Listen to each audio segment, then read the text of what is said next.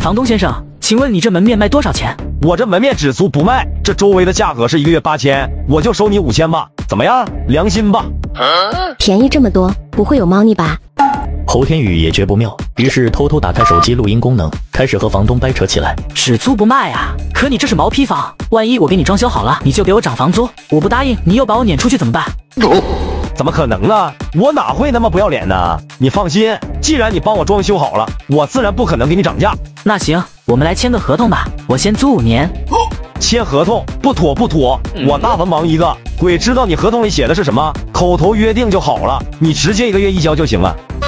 行，那我们就口头约定，房租1个月5000，我要租5年，5年内不得涨价。如果在这期间你恶意涨租，那我就砸烂我装修的东西，还要你赔偿我装修的钱，你同意吗？同意，我保证5年内不给你涨租。嘿嘿，反正咱空口讲空话，无凭无据的，等你装修好立马给你涨价，涨到你自己走，这样我就可以白赚一套装修，然后高价租给别人了。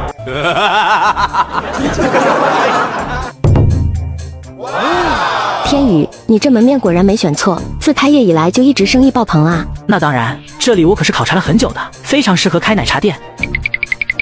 那个，我来通知你们一声，下个月房租涨到8000了。我们不是说好了5年之内不得涨租的吗？这才租了1个月你就要涨价，也太不厚道了吧！我说过这话吗？我怎么不记得了？我们这房租都是1个月一交的，你要是不接受涨租，那你就别租了呗。不租就不租，你这房子我们装修花了50万，那你把50万赔给我们。老弟，租房的可都知道来修去溜，这么浅显的道理不用我教你吧？反正我已经通知你们了，下个月房租涨到8000，爱租不租，不租滚蛋。太欺负人了，怎么能这么蛮横不讲理呢？算了，天宇，现在生意好，咱们也不在乎那3000块钱，吃亏是福。行，既然他要作妖，那就让他继续做吧，我收集证据就好。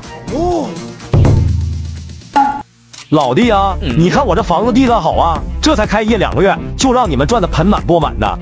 这家伙不会又要涨租了吧？这房租呀，咱还得商量商量，下个月开始调到15000。又涨？这才租了2个月就涨了2次价，房租直接从5000翻了3倍，你这吃相未免也太难看了吧！哼，反正我已经通知你了，你到时候要是不交15000，就别怪我翻脸撵。真是太欺负人了。触发支线任务，面对房东的恶意涨价，宿主请选择1，吃亏是福，免费帮他装修，他要涨价我就不租了，让他租给别人去，奖励租房优惠券1张。2，想涨价，毛儿都没有，蒙面偷偷打房东一顿，等他再次出租之后，泼油漆、泼奥利给，以泄心中之愤，奖励50平门面1间。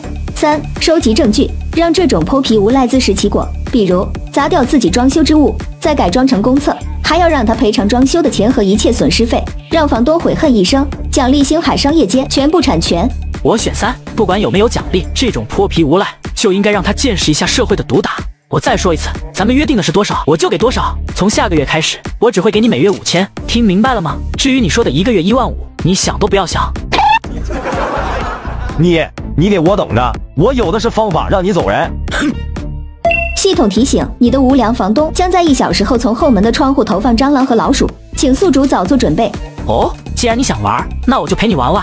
侯天宇立马给杨玲打电话，让人送来一大批异常昂贵的顶尖食材，前后花了80万，然后特意放在窗户旁，又装了针孔摄像头，正对着窗户，就等房东上钩了。果然没过多久，房东蹑手蹑脚地走了过来，左右看了看，发现没人，然后快速从窗外扔了许多蟑螂老鼠进来，接着迅速开溜。